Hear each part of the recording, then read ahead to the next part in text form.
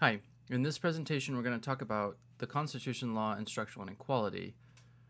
When I talk about structure, I want you to think about social relations, particularly among groups, and the identities that these groups project onto other groups and what they kind of share in common with each other. And we want to think about this, if you see this graphic here that I've given you, changes over time. So you might want to draw this on a piece of paper and then track these changes over time. So I'll have this little logo on each slide where I'm trying to pull this out very concretely to help you understand that inequality is not an accident. It isn't like walking down the street and suddenly, a bird poops on you and that's injustice. Okay, that's inequality. And the reason we know this from studying history and structures is that at certain times and at certain places, inequality happens. But in other places and other times, inequality doesn't happen in that same group. And so you can see this is a construction of social groups. People are actually making these choices to discriminate. They're making choices to exclude. They're making choices to favor their own group. And so you want to kind of think about that as we go forward.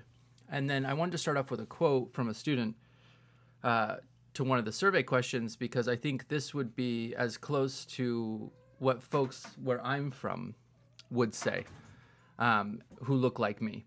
And so, it's kind of the American ideology or the myth, right? If you've ever taken like Roman or Greek mythology classes, this is the story that is projected in the media, in TV, in film, in music, right, in culture, and oftentimes in education itself, that the goal is to be middle class, to not be rich or too rich, right, and not to be poor, and really to be in a stable environment, which usually means something like, have a house, own a house, have your family near you, have a job that has good benefits like healthcare, retirement, and then have some time to be able to take a vacation or relax and improve yourself, right?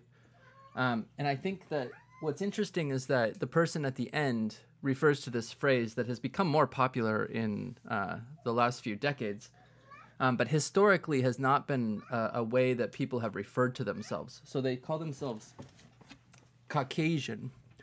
And the reason I say this is that I have, pale skin or pink skin, but I'm not Caucasian. I don't have any ancestors that come from the Caucasus in Central Asia. And so it's interesting that like the definitions of quote unquote whiteness change over time. So in the early 1900s, Irish folks weren't considered to be white. In the 1930s, Jewish folks weren't considered to be white. In the late 1800s, Germans weren't allowed to immigrate to the United States. In the early 1800s, Catholics weren't allowed to immigrate to the United States. So you see these changes over time about who gets to be a part of the identity of America and what that means to be a representative of America changes pretty dramatically. And so you'll think about the last 30, 40 years where white folks or Caucasian people are becoming a minority. They're no longer the overwhelming majority of the population, although at the present moment, right here in 2020, so-called white people are still the majority population, but the birth rate is lower. So in the next 25 years, very likely, right? It's hard to predict the future, but they're not going to be the majority. So I want you to think about that identity and how Caucasian equals middle class and in a stable environment. And you'll see that this is a common feature of folks who take their identity for granted.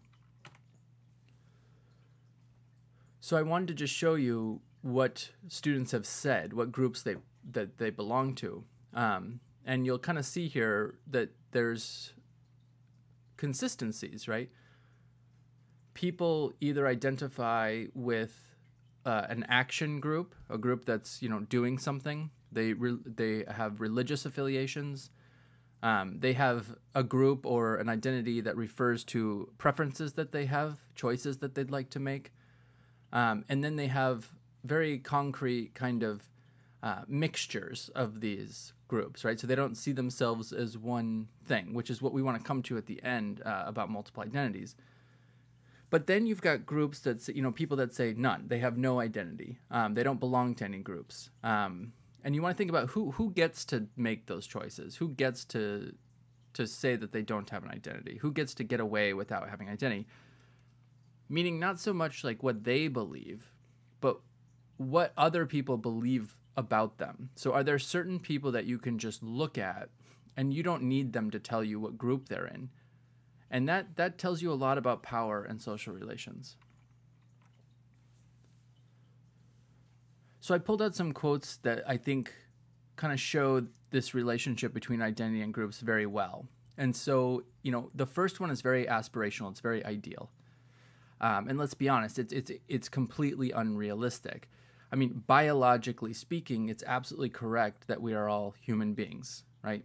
That is the animal class that we belong to. So then that's kind of a good place to start, because it's human beings that divide us up into groups. You don't see any other species doing this, right? So like cats, for example, are not organizing based on their national origin, right? You don't have the Serbian cats going to war with the American cats. So it's kind of an interesting kind of dilemma here that human beings have created these categories. So this person is uncomfortable with either identities that their family has, that they have, or that other people are putting on them. And then other people are very clear about their identity. So, it's consistent in this class that some folks, some groups are very clear about their identity. And they often talk about how this identity is repeated to them by other people, usually people who are not from their group. And then you have like a kind of interesting one in the middle where the person's from Belarus, and they may not have thought about their identity until they met other people from that same group in this kind of American experience of being an immigrant. And so you kind of see that people are, kind of all over. And I think the one that makes, the most sense in this kind of in 2020, at least in our generation and younger, is this like multi-ethnic group, right? And so that's tough to pin down, right? An identity. Especially in kind of the older identity politics kind of world, where you were either like one or other. And then I think, the one that is even more consistent is this like leave me alone group. And that's kind of a main idea of American liberty. But it's probably not realistic in today's society, right? Like even in isolation and COVID, that person who's being left alone is dependent on firefighters, is dependent on police, is dependent on healthcare workers, is dependent on grocery workers, right? So like you can't really like go off into the wilderness and just fend for yourself. You probably never could, but you certainly can't do that now. So to not be in a group is really like, I'll show you a slide later, is like Cartman in South Park. He's just like, when he gets upset, he doesn't want to be with his friends anymore. And so that's a very consistent identity in this country that is, from what I hear from folks who were born outside of this country, it's not as consistent. I mean, you don't find that as much from what they say in other countries. So it's a really particularly American kind of culture, and I'll show you some ideas about that. But first I want to give you a historical perspective. And so this is from a webinar I was on earlier this week. With Dr. Jelani Cobb, and some of you might have been here last year. Dr. Jelani Cobb came and spoke to us at Kingsborough. So I'm going to play a little bit of this clip. Which it has worked. Oops. Which it has worked in the ways in which it has fallen short. And those contradictions, I think, are at the center, one at the center of our history, but also at the center of individual experiences. And so for my father, who migrated north, he left Georgia when he was 17, and came to New York and converted to Catholicism. And really, his experience as an African American in the Jim Crow South and his experience as a Catholic were these kind of dueling influences, these kind of dueling factors in his outlook on the world. And so he had seen terrible things in the South, and sometimes he would talk about those things, sometimes he would not.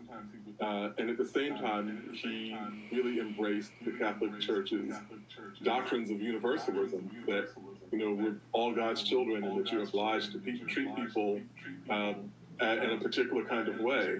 And he tried to reconcile that with his suspicion that, you know, racism had corrupted white people in America, that he was really a person who was wary.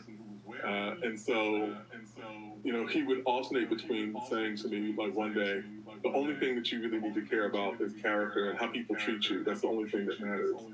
And then 2 days later, he might say, like, always be wary. Like, you don't know, like, what kind of jeopardy racism will present in your life. You never know what people are capable of doing to you.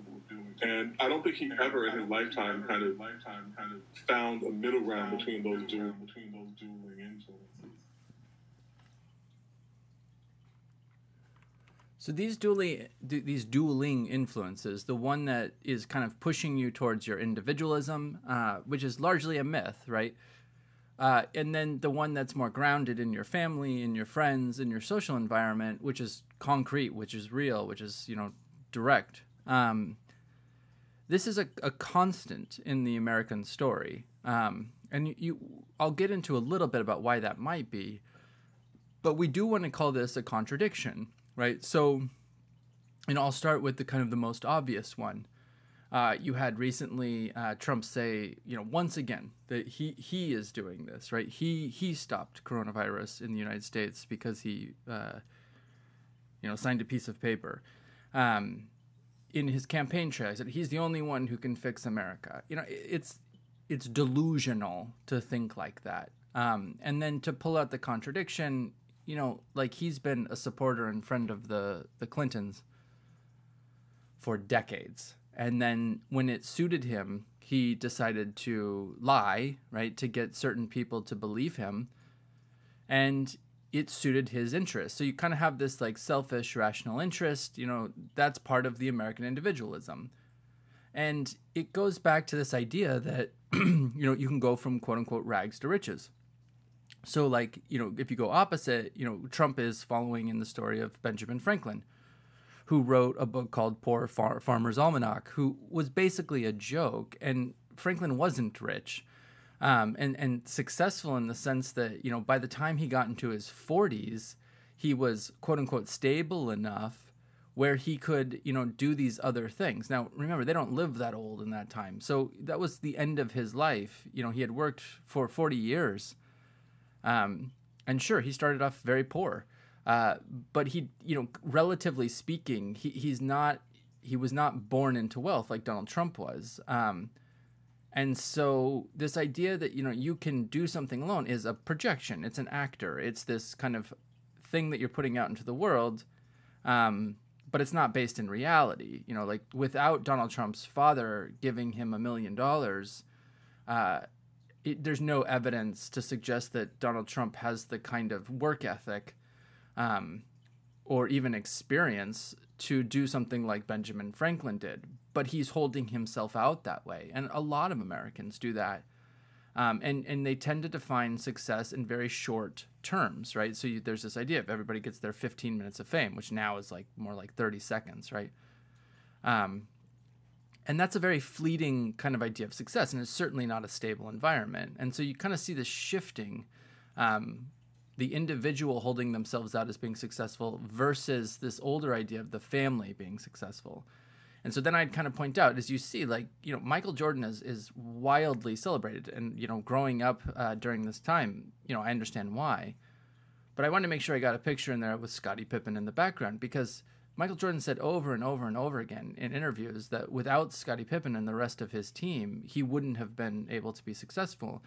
And you may or may not remember that he ventured into baseball and you know, didn't do very well. And this goes to this whole history of social experience. He had a history starting out, you know, as a young boy of playing basketball with other people. And there's kind of a legendary story that he tells where he was excluded from playing, and then that just kind of drove his individual motivation. This is the relationship between individualism and a social group. When you want to join a social group, you kind of discover your individuality, but it's through the social group, right? It's through the team that you discover your individual talents. You don't do it all by yourself, right? It would be funny if Michael Jordan was playing all 5 parts, right? Like in a movie, like if he was playing all 5 characters. But that's not the reality, right? The reality is that, he was a part of a team, a part of a unit, and that's how he was able to discover his individuality. So I'd compare that to kind of like I said, Eric Cartman in South Park, right? It's only through his friendship with the other kids in South Park that he can make this statement, and it's funny, right? It's only funny in that context. If he's standing out in the middle of a field by himself, I did it alone, I can do it, I can fix it alone, and then he says, I'm going home, that's not funny, right? It's only in the context of a social group. And so we even go to this idea of Paul Bunyan and how he single-handedly, with his trusted ox, right, cleared the entire fields of the Midwest, right? And of course, this is nonsense. But this is the representation of saying like thousands of people from all sorts of different backgrounds, right? All different skin colors, all different languages, all different national origin groups, worked hard to clear the Midwest and make it livable for people. But the person who gets the credit is this one person, Paul Bunyan. And so that's the myth, right? And you can think about reasons why people do this. In religion, they're called idols. But, you can think about why a society or why a social group would have one representative. But it's, it's almost like an inside joke. They all kind of know that it's not really, Paul Bunyan didn't really do this, and there wasn't a giant blue ox. So I've made you a picture here, right? A visual that kind of helps you understand the story of America in a much more kind of deliberate way. So if you think about it from 1550 to 1860, there are 5 contradictions that kind of help you understand why, if you believe that law is simply a command, it is not a command for you. And so I might just pull out this thing that, is sociology of religion, folks know. And there's a series of people that you could look up on this, but like thou shalt not kill in the Jewish religion was not thou shalt not kill. It was, and if you ever read the Bible or if you're from the Jewish tradition, you read those texts, then you would know that this meant thou shalt not kill someone of your own tribe, right? Thou shalt not kill your neighbor. Thou shalt not kill your cousin. Thou shalt not kill your father. But if you're going to war with another society, or you're, taking over somebody else's land, or you're defending your land, then obviously you are going to kill them. And so this is the same principle, right? Like, this did not apply universally to the world, right? The Constitution. It was for very particular people. So if you look in this first blue box, American representatives of the ideal republic are held out to be George Washington, John Adams, Thomas Jefferson, James Madison, Thomas Franklin, and then later Abraham Lincoln. These are all white men, and they're all white men with English heritage, right? From the country called England. They're not European. They're not Caucasian. They're not German. They're not Italian, right? This is one culture. This is one community. This is one social group's ideal of what they think good government would be. It doesn't mean it can't apply to other people, but that wasn't the intent of the group.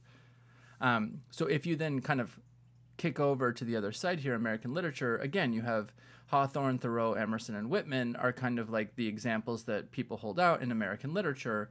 And again, they're white men, and they're kind of all under this idea of individualism. But of course they had families. Of course they lived alone.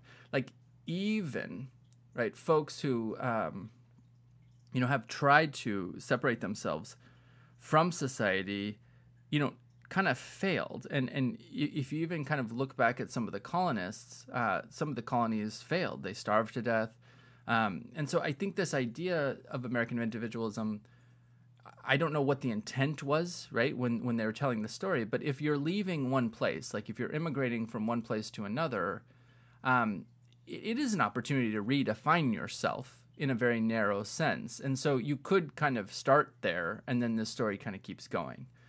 But then over time, you'll start to see contradictions. So if you say something like all people are created equal, like Jefferson said, but then you own slaves, then here's the contradiction. It's inhuman treatment of Africans, but it's also degrading to English Anglo-Saxon culture. And so it's like saying like, okay, I'm self-sufficient. I can provide for myself. Well, then why do you have slaves, right? It seems like the slaves are doing all the work. It doesn't seem like you're doing much at all. So Thomas Jefferson was reported to have built his own house, when in reality, that's not what happened. Slaves built his house. But then later on in the 1800s, you have the industrial economic system, which then challenges this notion of small farmers and being self-sufficient again, because you have too much control of the hands of a few. You have a few managers, you have a few factory owners, and they have all the money, they have all the wealth, they have all the power. But again, it's the majority immigrant population and poor people who are doing all the work. So they hold themselves out as being, I did it all by myself. I made all my money all on my own. But in reality, it was all of those people working. And it was only the shift in really the physical takeover of resources. And, some people would call that theft. And so you kind of got this idea that this is a contradiction, because this isn't self-reliance. You don't know how to build any of the things in your factory. Donald Trump is a real estate developer, but he doesn't know how to build anything. And so, he talks a lot about being a builder, but he's never built a single thing. So you kind of have this contradiction here again.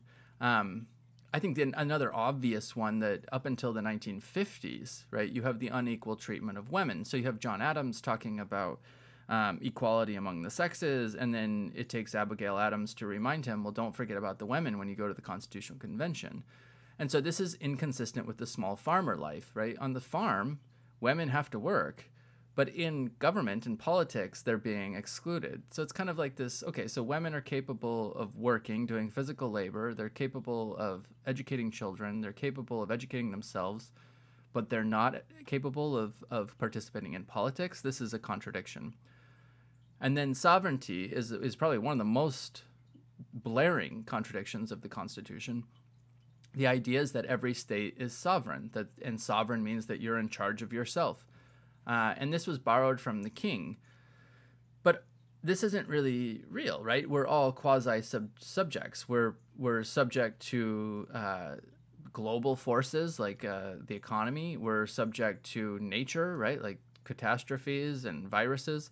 We're subject to local control. We're subject to our neighbors. We're subject to the federal government and taxes. I mean, we don't have a single loyalty, and we're certainly not in charge of our own lives. And so, I think this is one of the biggest contradictions, is that the idea is that we're going to be self-governed. Well, that's impossible, right? You can't even control your temperature when you get a flu.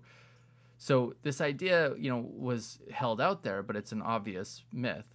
And then finally, there's discretion. So, if the Constitution is supposed to be the supreme law of the land, why do police get to decide? Why do judges get to decide?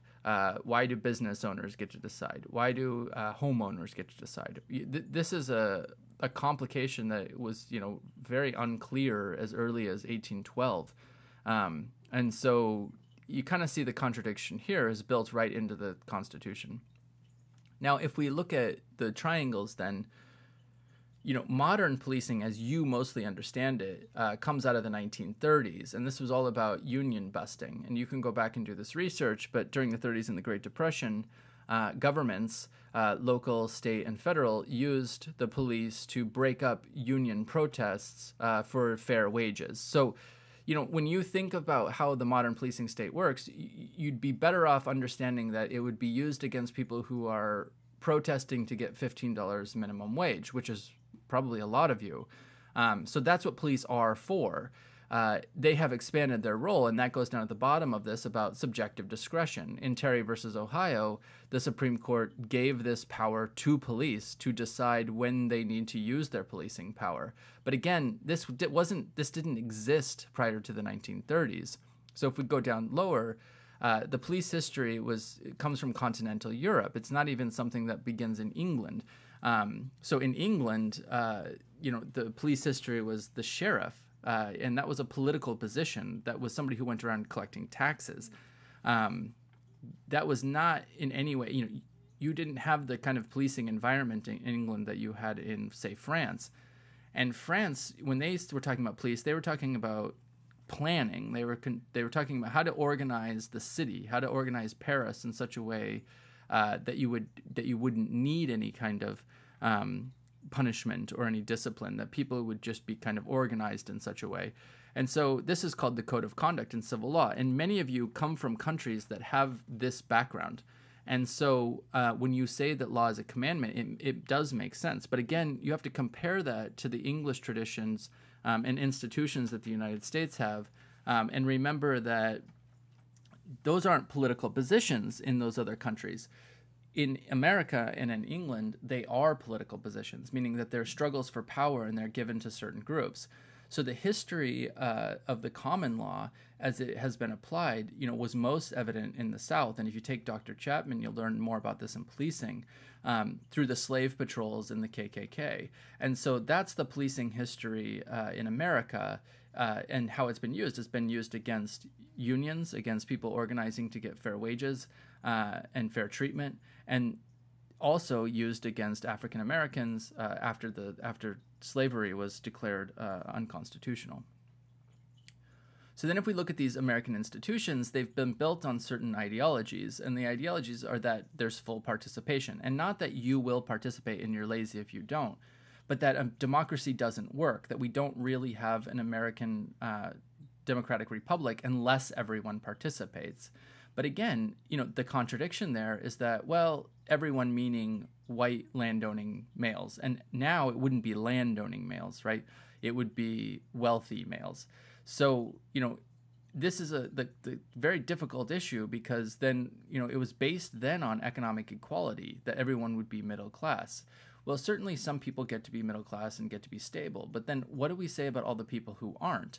Well, that's where the story of individualism comes in. Well, you just have to work harder. You have to pull yourself up by your bootstraps, and someday you'll be able to be in the middle. But that relies on this myth of self-sufficiency. And so what we're really talking about, and what they meant at the founding were these habits, these moral habits, and what are called mores. And laws are not mores. Mores are separate, right? This is the whole concept of separation of church and state. Common habits, right? Like Governor Cuomo gave a good example. If your neighbor's house is burning, you should go over and help, right? Or else your house is going to be burning next. That's how we should be responding to coronavirus. But that's not the story that you hear anymore. It's more about burn, baby, burn. So that moral compass is very different depending on kind of like what group you're in.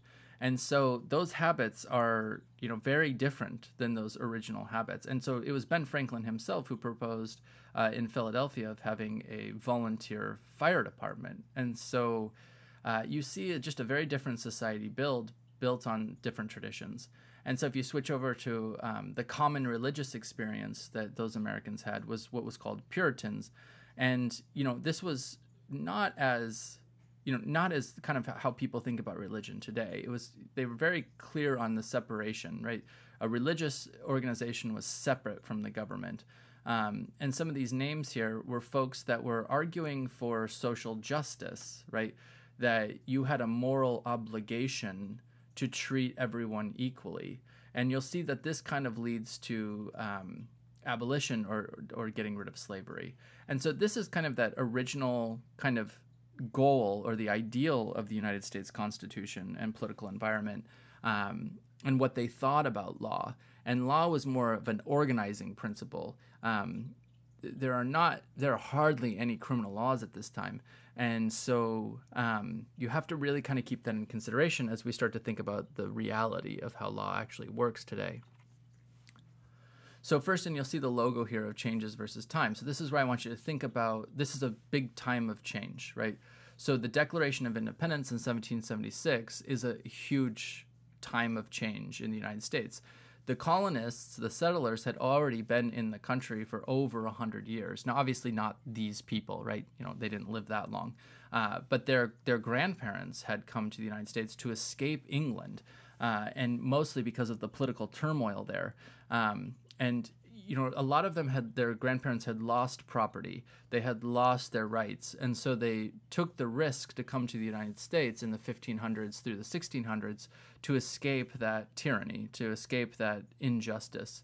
But the Southerners in particular, for whatever reason, and you could do a lot of research on this, but they decided that they wanted to start an aristocracy in the South built on land ownership. So they were very much copying what was going on in Europe, and there was already a slave trade in existence, and so they decided to participate in that slave trade.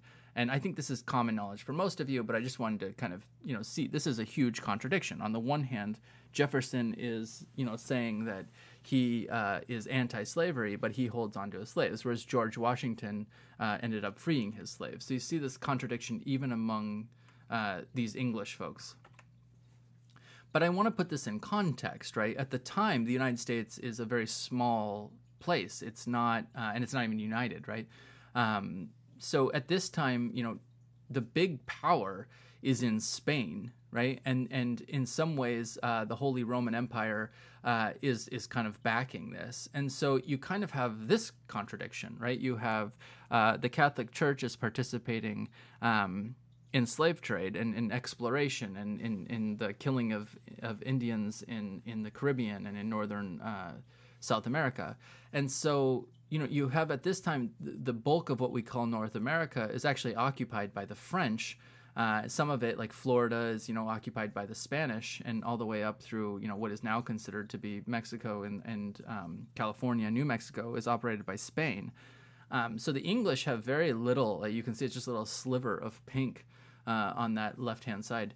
And so there's not, and they're at war with the French, and so you kind of have this, myth already that the United States was terribly powerful. They're not, and again, they're participating in the slave trade that was largely started by the Dutch, and then the English are starting to talk about how they think this should be banned, and in the North, the United States, right, the colonies are thinking about how it should be banned, and largely it's not because. A lot of the arguments, if you go back and look at them, are not about it being bad for Africans. They're arguing that it's immoral for English folks. It's immoral for white people to be doing this, and that it's degrading to themselves. It's making them worse. And so you see this kind of inconsistency and this contradiction in how people are thinking about it. But try to remember that this is how they see themselves in their own culture, and it's largely because they're at war with other cultures. So there isn't really this concept of like French, German, Polish people all being white, right? There's this concept of like, I'm from France, I'm a Catholic, I'm from Czechoslovakia, I'm from England, and that's kind of how they saw their ethnic identity. If we move forward to the 1860s, then you have Abraham Lincoln, and so this is a huge change again, and this is where, very much like today, you see this tension within quote-unquote white society. Some folks, and Lincoln famously said, there's this continuing war between two types of people. One says we should work for our food, and the other one says, you work, I'll eat it. And so there's this kind of, coming to a boil where you finally see the Civil War, and this really happened first through rhetoric, through ideology, and through arguments with the Lincoln-Douglas debates, where Douglas is defending the institution of slavery and saying that we should be extending it as the country expands west and is, as you may or may not know, removing American Indians from their land and sending them off to reservations or, killing them. And so you kind of have this, again, a contradiction of, there's freedom for me, there's punishment, there's discipline for you, and you have to obey what I say. And then I just want to bring this back to kind of like family identity. As you'll see on the bottom there is one of my ancestors was a general in the Civil War fighting for the North. And so I want to kind of like talk about how that relates, right? So ideology and social relations are a family tradition, right? And many people change, right? What they don't agree with what their family says, but most people, especially in the United States, are really just carrying on the ideology of their family, and that family is part of other groups. And you would this is a tribal tradition if you ever take an anthropology class, that is consistent, right, all over the world, that families work together with other families, and that's more or less what a tribe is. And they share an experience, they share a narrative, they share religious beliefs or non-religious beliefs, and they share morals, habits, etc. So what makes this kind of difficult, you see, is that in periods of migration, and if you look at the bottom, you'll see different groups kind of coming in. So you don't really have anyone from Ireland, Germany coming in at the quote-unquote beginning. But then you slowly have more Germans coming in, and you can see like the peak of German immigration in the 1880s. And then there's a ban, so you see them start going back down. And then you have new groups that are allowed in. So now there's a preference for Italians, Russians, and people from Hungary or Austria. And then that goes down, right? And that's largely because of the war. But then you also have, probably like the most underrated group, Canadians, right? So Canadians have, peaked, and so have Mexicans, and so, which is kind of common sense, right? Because those are the neighbors. But so you kind of see this like vast migration going from the top of North America to the south of North America. So you have folks, traveling based on economic opportunity from Mexico to Canada and vice versa. And so you kind of just like see like how this fluctuation means that there's new groups coming in with new family traditions, with new ideas. And these are now going to come up in conflict with other traditions. They're going to clash. And so at these kind of times, you tend to have folks rise up. And so you had the Great Awakening, which was a large religious experience. And then later on, you had the anti-slavery meetings, and they're very similar. And so you can kind of think of like Black Lives Matters now, the rent strike that people are talking about, the AOC is talking about, the Bernie Sanders election, but even the Donald Trump election and his populist supporters, you see kind of this awakening, right? This uprising of groups that are saying like, this is my tradition, these are my values, and they're coming into conflict. So probably the most obvious one that you see in the Reader is the Plessy versus Ferguson case. And so I wanted to kind of like see, not only does the definition of what it means to be black changes, it also, the definition of what it means to be white changes at this time.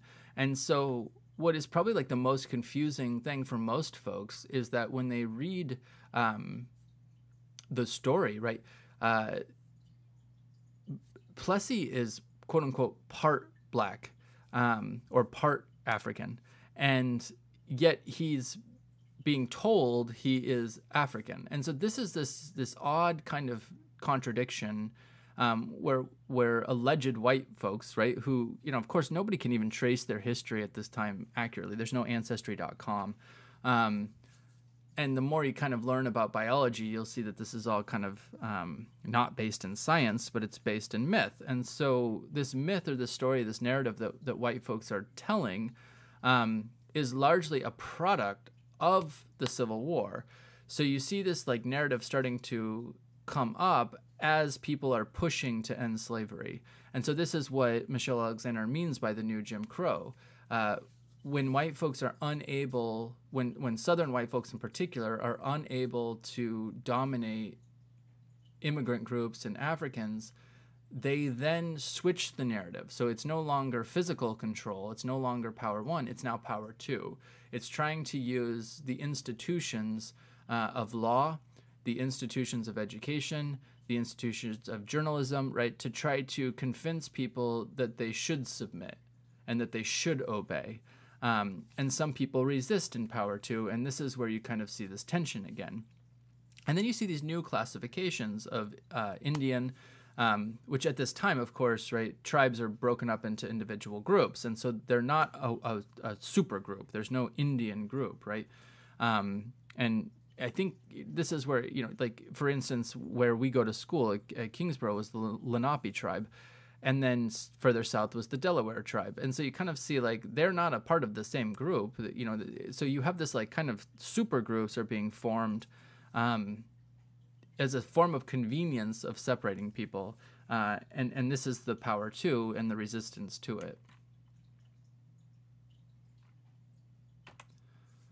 So this is a persistent ideology within institutions of both law and education. And so you'll see changes over time, you know, as education becomes widely available in the 1900s, and originally the idea was to educate everybody so that they could be productive workers in a factory.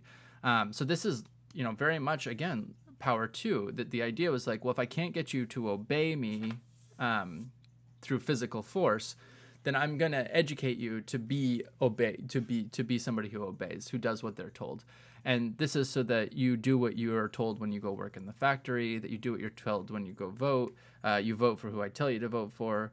And largely in exchange, you'll get that quote unquote middle class stable life.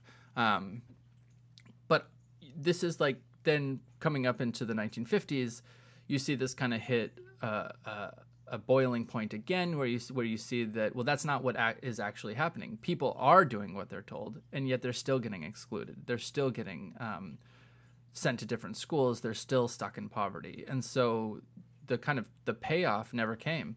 So people are complying through power two, but then they start saying, well, there's no point in me complying if it's going to harm my children, if it's going to harm my grandchildren. And so they start resisting. And this leads to famously the civil rights movement. And so you kind of see change happens here when people realize that power one is not in their best interest and that they're being tricked through what's called hegemony, or through messaging, through education, through journalism, through media. They're being kind of told that they should comply through this narrative of, well, if you just do what you're told, then there won't be any consequences. And you'll benefit, you'll get a middle-class life. But then that isn't happening. And so they're starting to organize and think about ways of changing the system. So I kind of wonder when this is going to happen again, because, you know, white kids are being physically separated and going to different schools than people of color. And you know, you have this division once again. So it's like the Lincoln Douglas debates all over again. You have some people are saying, you know what, segregated schools are fine. It's good for white kids to go to school with white kids.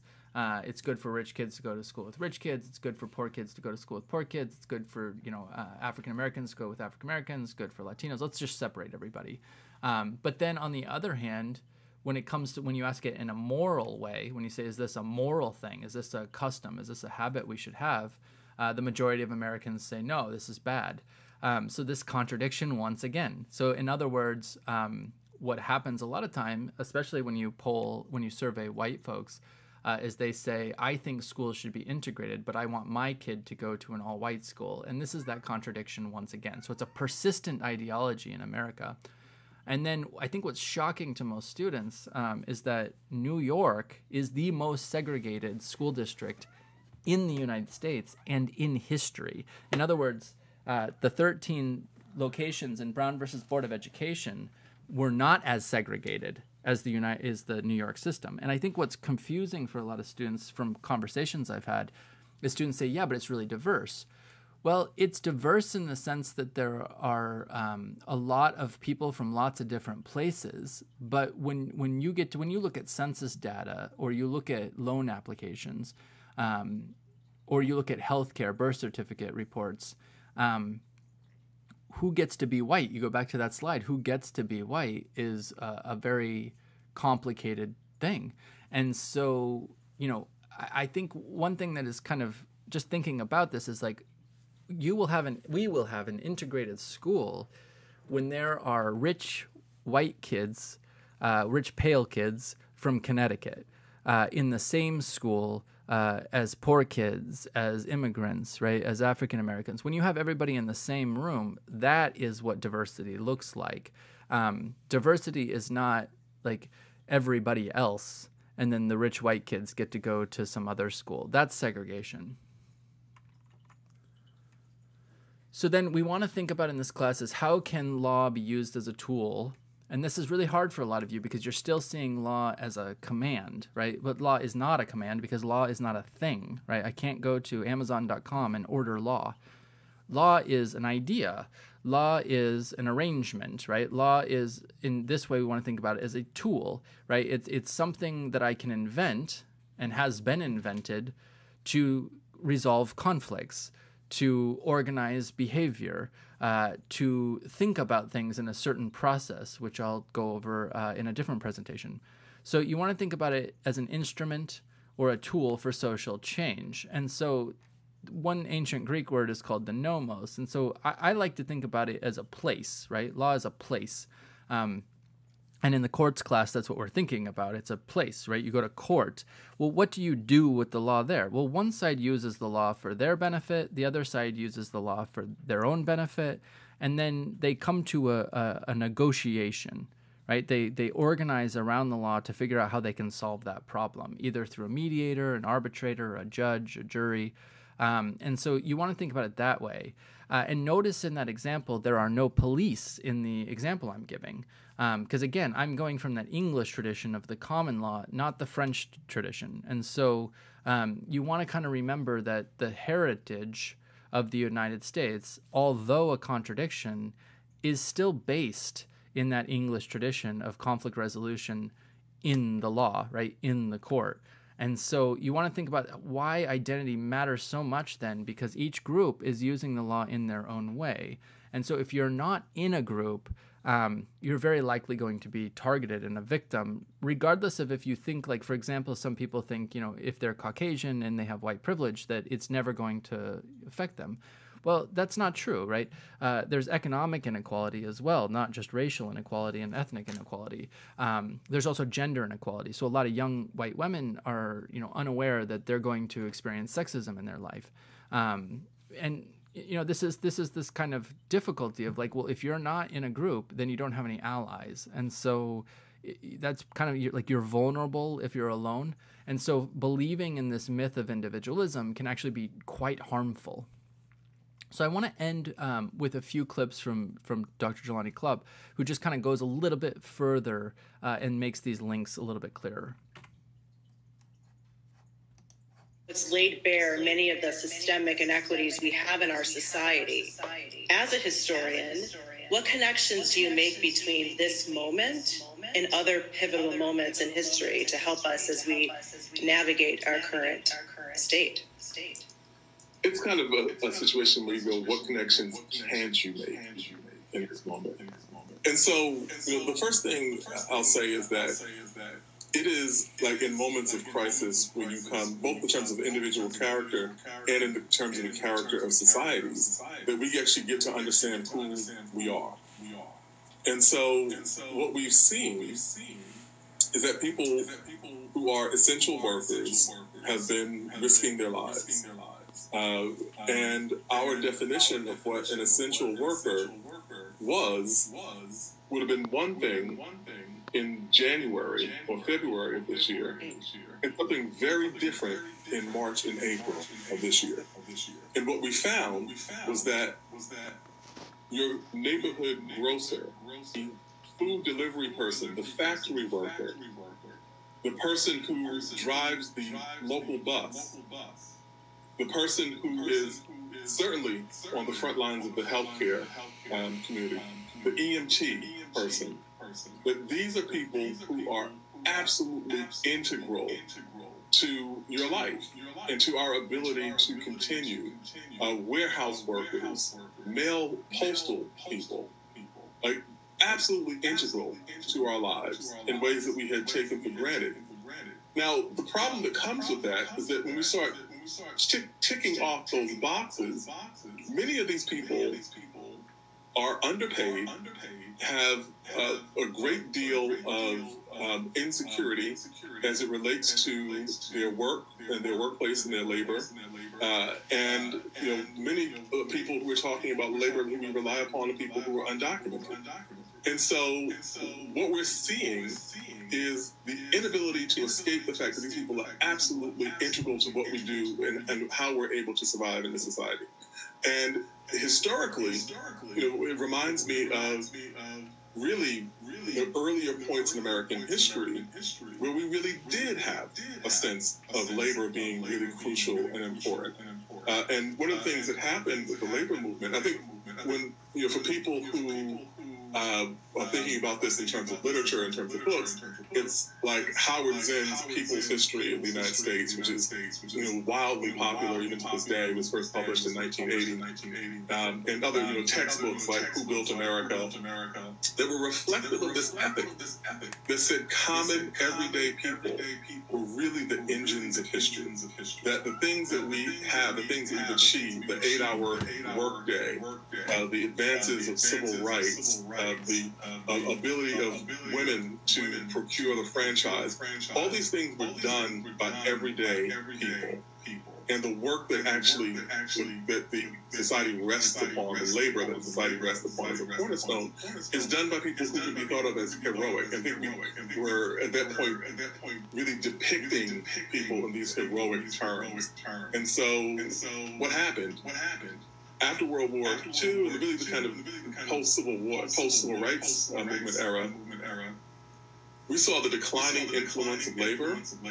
In the middle of the 20th century, somewhere around 40% of people were labor workers were part of labor unions. Now it's about 6% of people. And with that, there's been a concomitant drop in our idea of the importance of labor, the importance of workers. And hopefully, what this has done has stripped away, the more threadbare falsehoods about what work is important, who we really have to rely upon in society, and what is owed to people who are really making sure that our lives can continue in some really fundamental ways.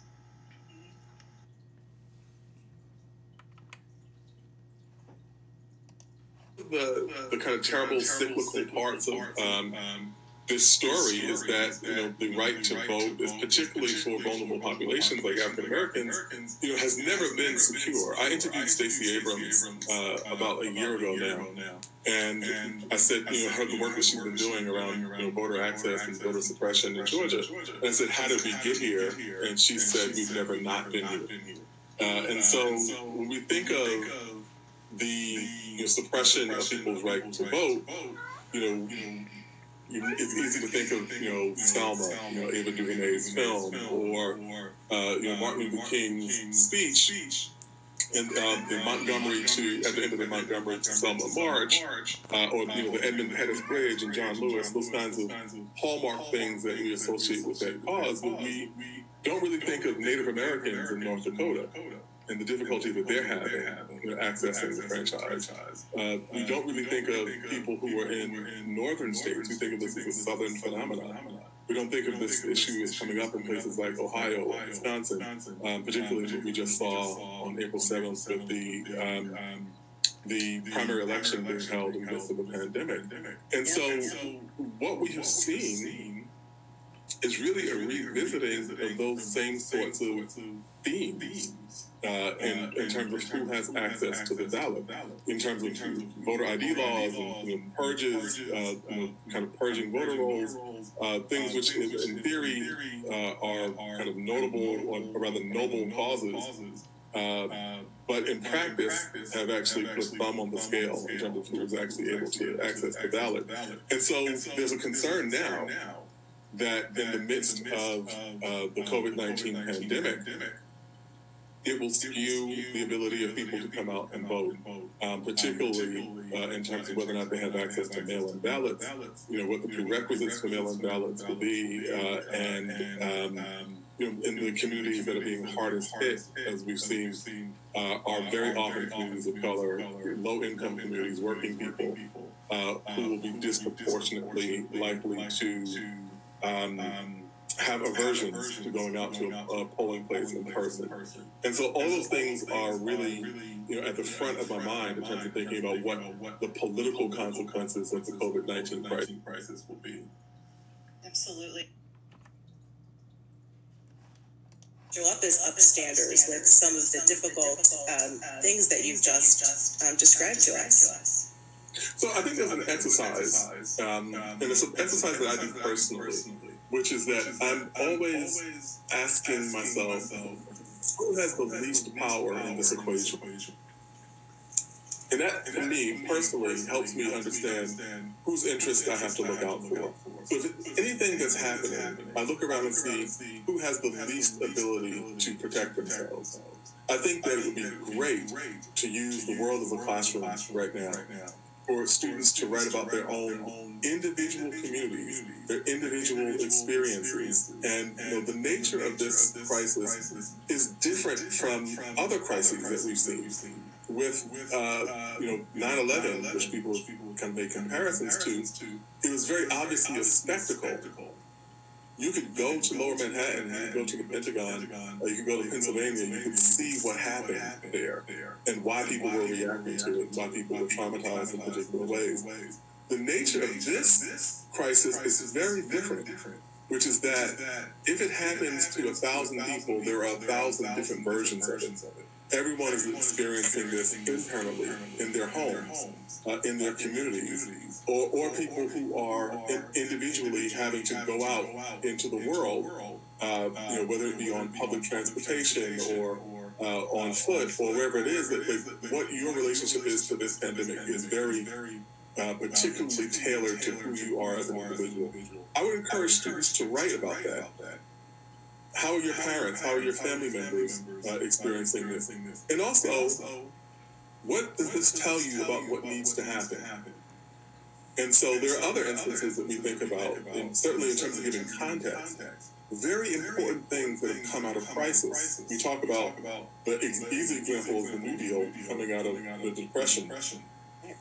Or even our national grid of highways, which came out of the Cold War, when the Eisenhower administration recognized that if there was ever a nuclear conflict, the small roads that we had would not be sufficient to evacuate the cities. And they built this nationwide lattice of interstate highways. And that came out of a different kind of crisis. The 14th Amendment, which is the kind of cornerstone of all of our struggles to enfranchise people equally, came out of the death and destruction of the Civil War.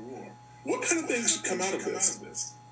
We could look at those other examples and kind of study them and people who were involved in those things and what they took from their experiences, and what do these days that we're experiencing right now say to you about your community or your family or your friends? What do we need? What should we be? What direction should we be going in as a result of that?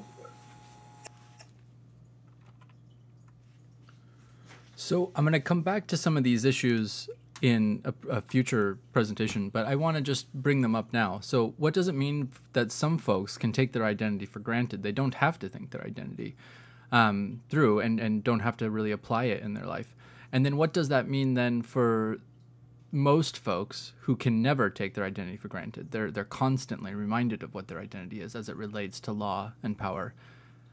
And then I want to just remind you, Power One is domination is always going to be used against targeted groups. And so some will comply. And in fact, most people comply. So it's not shocking to me that many of you see law as compliance, as obeying. But again, this is problematic because, as Dr. Cobb says, like, what about the least of those, right? What about the folks who are unable to defend themselves? That means they're complying with something that is very likely to be harmful. So if if it's impossible for them to vote, there's a law saying they can't vote, and they just comply with it, well, that means their interests are never represented. And so then that's not democracy. And so we, at least should say we don't live in a democracy then, and we don't want to, and might as well not even vote at all or even participate, and I'll just let whatever happens to me. That doesn't sound like something most people would want to do. Then there's Power Two as an awareness of domination. And some will resist at this point, right? When people start to realize that this is not in their interest, and that the law was never intended for them, and that the law is being used against them as a tool, they start to understand this and resist. But I also want to point out that in Power Two, the empire also strikes back. And so sometimes they'll abandon domination through physical force or through even the media, right? Like even stories, and then they'll start to think about it in other ways. And you're seeing this right now. So when it comes to housing, jobs, education, and immigration, these are politics. There's a struggle for power. It's a struggle for influence. It's a struggle for self-identity. And so you want to think about it just that way.